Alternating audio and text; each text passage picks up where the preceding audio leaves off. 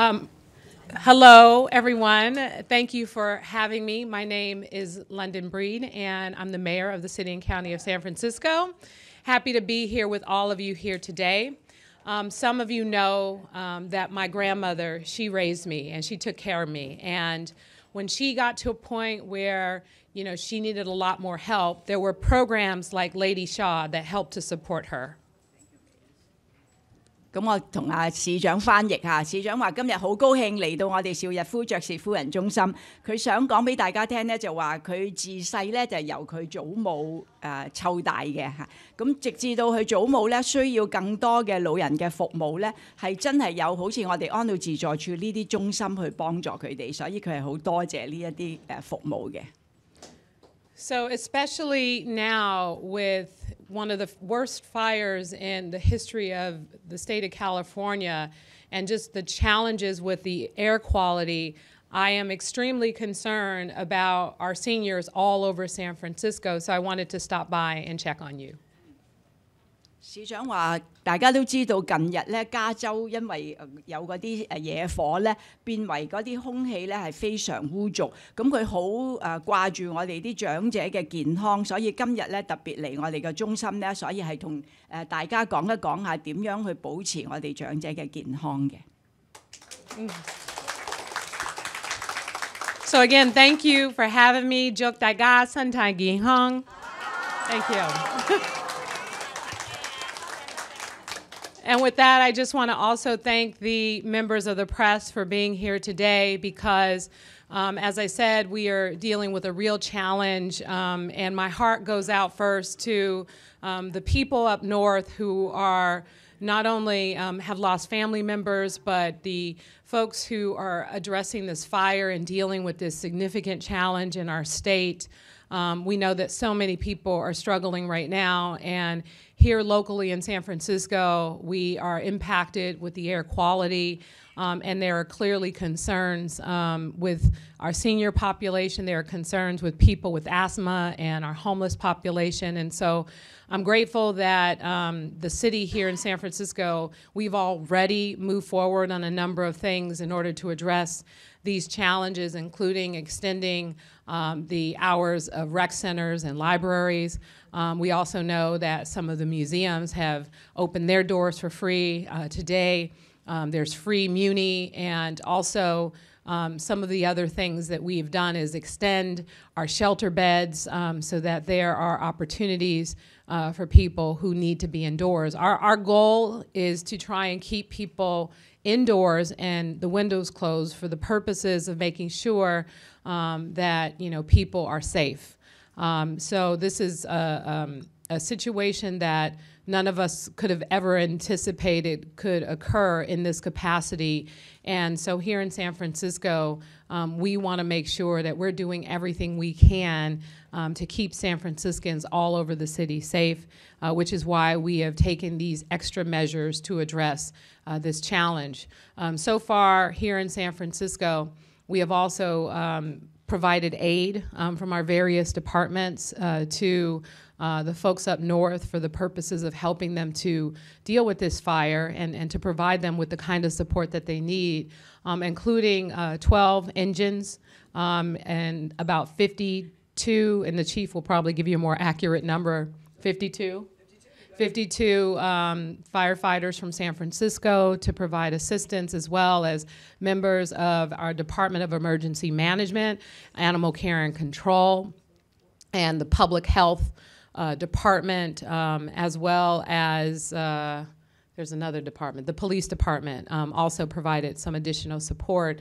I think what we want to do is provide aid to the folks up north and also to assist in trying to address the challenges they face because we know that that could happen to any one of us at any given time, and we have to be there for one another. But ultimately, here in San Francisco, as the challenges with the air quality persist, we have got to make sure that we are protecting and supporting one another. And so part of our city response is only one part of addressing the issue. We also have to make sure we're checking on our neighbors because I know that we have programs like here at Lady Shaw, that is supporting the senior population, but there are some seniors who may not participate in programs and may live alone, and some of you know who those folks are. We have the Department of Aging and Adult Services and our Meals on Wheel programs doing deliveries and wellness checks and things of that nature. But I think ultimately, during this very challenging time here in San Francisco, our goal is to provide the additional resources and just really ask that we all look out for one another as we get through this, because we will get through this if we support one another. And I just want to thank each and every one of you for being here today, and at this time with a more high-level update on some details around what's happening. I would like to introduce the Director of Emergency Management here for the City and County of San Francisco, Mary Ellen Carroll.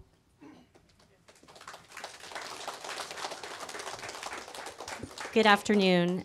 Thank you, Mayor. I honestly couldn't have said it better myself. I have 4 staff persons that are in Butte County right now who are basically compose the crew for the Emergency Operations Center for the City of Paradise that has suffered unfathomable losses. And so our hearts and our thoughts are really with them right now.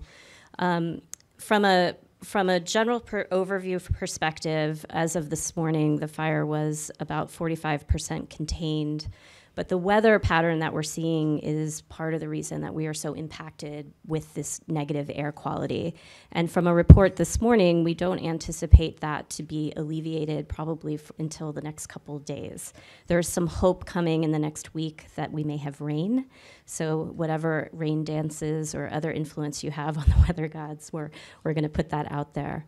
From a city perspective, as you can see, the city continues to run. We are, as we say, disaster service workers. We are here to serve the city. We are taking precautions with our own city employees, and particularly those that work outside, to provide whatever protections we can. But buses need to continue to flow. Public Works has to work, and our first responders are still out there, and they will continue to be. From the other update I want to give from an overall response, we have done great this week. We have been at this over a week with this air quality situation. We have not had any significant impact on our 911 calls, on our health system, and at the hospitals. And I attribute that to the coordination within the city and all of our city and private partners to get the information out. And so I would just encourage everyone to continue to heed the advice, to stay inside if at all possible, to use protection as appropriate and as needed. And Dr. Aragon will talk a little bit more about what that means. But to generally heed the advice and keep doing what you're doing, because we're doing great so far in the city. We have not seen impact, and we can only assume that that is because everyone is really making the right choices and taking the time to stay inside. For our most vulnerable populations, as the mayor stated, we have been doing outreach to our homeless population since the middle of last week, in particular, handing out masks and water and keeping tabs on folks, bringing them inside. We have expanded our shelter beds to accommodate and our respite centers. The museums many of our museums will be open and with free admission all weekend. And for all the information about respite sites where you can go inside, the activities that will be available, indoor activities this weekend and through next week can be found on sf72.org. So I encourage everyone to go there. And then finally, I just want to add that we are, this is our practice run, and to quote the mayor, it's really about community and looking out for each other. And so if we're impacted secondarily by this horrible event that's happening outside of our region, but certainly we could have something worse happen here. And we're only going to be as prepared as we are connected. So I encourage everyone to continue to keep community in mind, look out for your neighbors, and keep up the good work of heeding the advice of the experts. So thank you so much. Thank you. Next, I'd like to introduce Dr. Aragon from the Department of Public Health.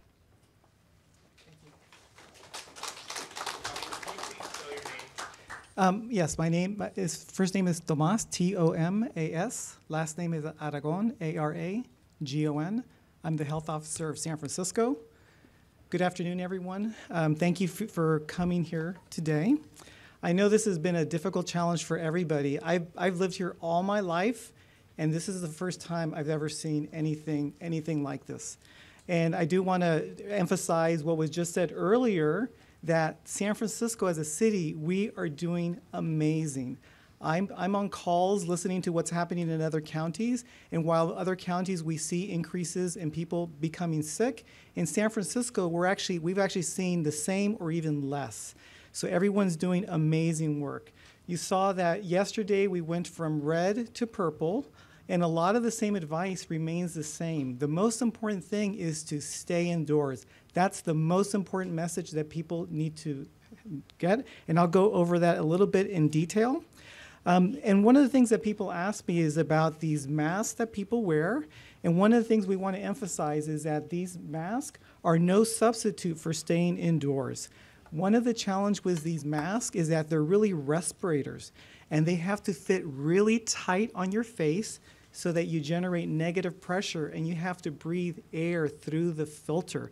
So you can imagine if you get that mask that actually fits correctly, it puts a demand on your heart and your lungs. And that's why we're very careful about who wears masks, because people can actually get worse. If you have an underlying heart or lung condition, you can make somebody worse. And so we tell people to the most important thing is stay inside, be indoors. We have prioritized as a city getting masks to some of the most vulnerable populations, which has been the homeless, and then really our city workers that are out there taking care of the most vulnerable, our bus drivers, police, and fire. So that's the most important thing I want to say about masks. If you feel sick at all, make sure that you contact your doctor. And I can tell you that our public health system has been working overtime. They've been making sure that the patients that have asthma or any type of pulmonary disease, if you're taking an inhaler, to make sure you have your inhaler prescription filled so that if you need it, you have it available to you. So again, minimize or eliminate outdoor activities. Stay indoors with your windows and doors closed as much as possible. Do not run any fans that bring any smoky air indoors. If you run your air conditioner, it's the same thing. You have to make sure that you're not bringing in air from the outside, that you're just recirculating air from the inside. For some people, they may actually choose to go visit grandma in another county where the air is cleaner. If you need to leave the area, and our mayor mentioned the really important thing is that check in on your neighbors. It's really important because this news won't get out to everybody. So if you get out there and you talk to folks, and the last thing I want to point out is that the health department has been what we call activated. Our departmental operations center has been activated now it's going to go on to more than 8 days, and we've been working really closely with all the city agencies to make sure everything is working. And I can tell you, the Department of Public Health has felt very supported, and we're really proud of everybody coming together to make a difference. And those are the most important things I want to point out. Thank you again, and I'll be available here if you have any more detailed questions about the air quality. Thank you. Thank you. And now I'd like to introduce our Fire Chief, Joanne Hayes-White, to talk a little bit about our efforts here in San Francisco and what we're doing to aid in this fire. Thank you, Mayor. Good afternoon, everyone. Joanne Hayes-White, San Francisco Fire Department. Thank you for having us here. Thank you for Mayor Breed's leadership. We work as one big team, given her direction and with her leadership. And as Director Carroll stated, we've been challenged this last week, but we've all risen to the occasion, working together. We have our single mission with each department, but there's a lot of overlap when it comes to an event like this air quality issue.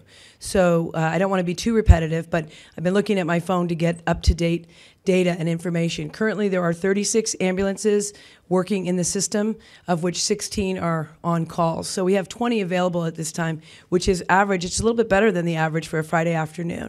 And I think what Director Carroll said is that people are listening to our messaging. The best way to keep yourself safe on a day like today is to stay indoors if you can. But if you can't, obviously the city has made some good plans and has put them out as alternatives if you cannot stay indoors. I want to assure everyone that our system is definitely handling the calls that we've seen over the last week, including yesterday and today. We have not seen a huge spike in respiratory-related calls. Again, I think more people are staying indoors, and we have most schools and all schools in San Francisco closed today. We're making sure our firefighters are as safe as they can be and using precautions here on the streets of San Francisco. And as Mayor Breed mentioned earlier, we did deploy, she was right on the money, 52 firefighters, of which 12 engines, 3 came back yesterday from Southern California, so 12 of our members out of those 52 returned from Southern California. We have 40 that remain in Butte County, mostly in the Paradise area. It's part of the California's Mutual Aid Plan. I want to acknowledge and thank those members for their dedication. Not only is it a physical toll, but it's a really emotional toll, certainly for all the people that suffered up in Paradise, both in Northern California and Southern California. Our thoughts and prayers go to them, but I'd also ask that you keep the first responders in mind. They're away from their families, very difficult toll on them. It's likely that the 40 that are up in Butte County, they're due for a 10-day assignment. That 10 days comes up tomorrow. We're hearing that they will ask for 40 to be replaced, and we will be ready to provide that. That swap will occur most likely tomorrow. Happy to answer any questions, and I don't think it's early enough to wish all of you a very happy holiday. Thank you. And I just wanted to take this opportunity before I introduce Annie Chung to just acknowledge the folks who are here for the leadership of the department, the police department. We have with us Commander Ann Mannix. We also have with us Commander David Lazar, Commander Dan Perea, and your captain for the station here in this neighborhood, Captain Paul Yip. So thank you all from the San Francisco Police Department for being here today. And with that, I'd like to introduce Annie Chung. Thank you so much, Mayor, for bringing all of the important department heads and a lot of our department staff to give such important messages to our seniors. Yes. I'm going to just summarize your remarks and the department heads' remarks in Chinese so that our elderly know that a lot of people are thinking about them and hope that we will all and themselves will take care of this crisis. So thank you, Mayor. 咁我依家咧就代表市長同埋代表頭先講話咁多位局長嚇，就講一講佢哋嘅信息。其實最主要咧就喺呢個咁緊急嘅時期咧，係最好就邊度都唔好去啦，就留翻喺屋企。如果喺屋企係一定要有抽氣咧，最好咧就有嗰啲 filter 嘅嚇。咁如果你知道住喺呢啲 shore 咧，我哋係有嘅，咁嗰啲風咧係對你哋係好嘅。但係如果你話就咁將個冷氣機開咗，而係將出邊污濁嗰啲空氣帶入個屋企咧，咁就唔好啦。咁就閂晒啲窗同埋閂晒啲門。咁就記住，咁講一講下個口罩。頭先阿 Dr. Aragon 咧就講個口罩，咁就 talk about the mask a little bit。佢話呢位醫生咧就話戴口罩咧其實要好小心嘅，因為戴得準確咧，然後先可以幫助你哋嗰個吸氣。但係如果你戴得啲口罩係唔啱嘅咧，你仲要出力去唞氣咧，咁就其實係對你嘅健康咧仲係唔好嘅。所以佢話除咗啲真係有需要嘅老人家或者有人即係好似一定喺出邊度做工啊，喺室外度做工，或者我哋啲無家可歸嘅露宿者，咁嗰啲人咧佢哋就已經派咗呢啲適當嘅口罩俾佢哋。但係如果你係留喺屋企，如果你係冇哮喘病，如果你唞氣係 OK 嘅，即係唔係話要用好多力嚟唞氣。咁嗰啲口罩咧，你哋如果唔識戴咧，就唔好戴啦嚇。所以要好小心。嗱，我哋對面咧，Mayor across the street is the public health centre，so our seniors could always go and get help over there. So thank you。你知道對面就係衛生局嚇，衛生局咧就係開始咗好多服務。如果你哋真係有咁嘅需要，又揾唔到自己嘅醫生咧，咁你可以過去華埠公共衛生局，咁佢哋嗰度都有好多醫生嘅。但係我哋消防局嘅局長 Joanne 咧就話除咗我哋安老除咗我哋三藩市係有好多十字車係準備，如果有急救咧，係大約有20架嘅十字車係可以將你哋送去帶去醫院嘅。如果你有緊急，咁同埋咧，我哋三藩市咧亦都派咗52個救火員上去加州同埋南加州嗰度幫助佢哋嚇。頭先市長布里德話，雖然我哋三藩市好似現在嚟講係冇乜緊急，即係都聽唔到我哋嘅居民有好重要嘅緊急，但係咧我哋嘅心咧都係好掛住北方同埋南加州嘅，佢哋嗰啲大火咧係影響到好多人係變為無家可歸，咁我哋亦都要盡我哋嘅所能咧去幫助佢哋，或者係為佢哋禱告嘅。咁我哋頭先另外其實阿 Victor 可以講一講下佢哋 EMT Mary 嗰個緊急嘅措施，因為聽咗嚟多啲準備咧。咁市長咧就話最緊要咧，除咗係照顧自己咧，最緊要睇一睇下你嘅隔離鄰舍嚇，你住喺你隔離嘅老人家或者你嘅屋企人或者朋友，佢哋有冇事？咁今次我哋安老自助處同埋可以同三藩市咁多老人家一齊渡過呢個危關咧，都係因為大家係照顧大家嘅。咁如果有啲咩問題咧，佢哋有一個網址或者 Victor 可以講一講個網址，可以俾你哋去查詢嗰啲消息嘅。咁我哋再次多謝市長同埋咁多位局長，好嘛？Mayor, on behalf of Self-Help and Lady Shaw, thank you so much. Thank you so much. So again, thank you all so much for coming. Don't forget, stay indoors, stay safe, look out for one another, and we will get through this together. Thank you all so much.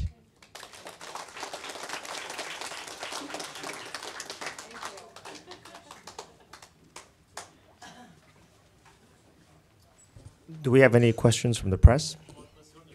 Oh, okay.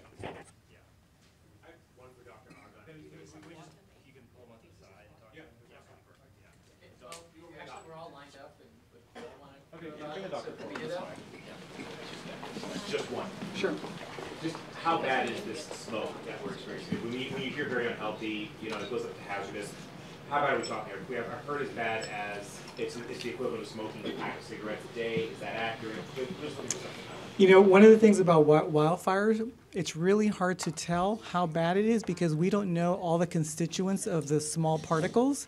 And so it actually depends on the type of forestry that's burning, the buildings, the cars. So it's really hard to predict. It's unlike air pollution or even cigarette smokes where you can measure the constituents and you know exactly what you're getting exposed to. From the health perspective, the most important thing is the size of the particles. The tinier the particles, the deeper into the lungs it gets breathed. And that's why it's really important to stay indoors. And for those people that choose to wear a face mask or a respirator, it has to be one that's tight and that works correctly. This area is very new. There's not a lot of research. One thing that's good about what's happening right now is that you tend to see more acute respiratory effects, not cardiovascular effects. And right now in the city, we're not seeing the respiratory effects, which means that I think we're doing the right thing. In terms of longer-term effects, we're going to require more research. And I'm sure our researchers are on top of the data, and I'm sure we'll know some in a few years.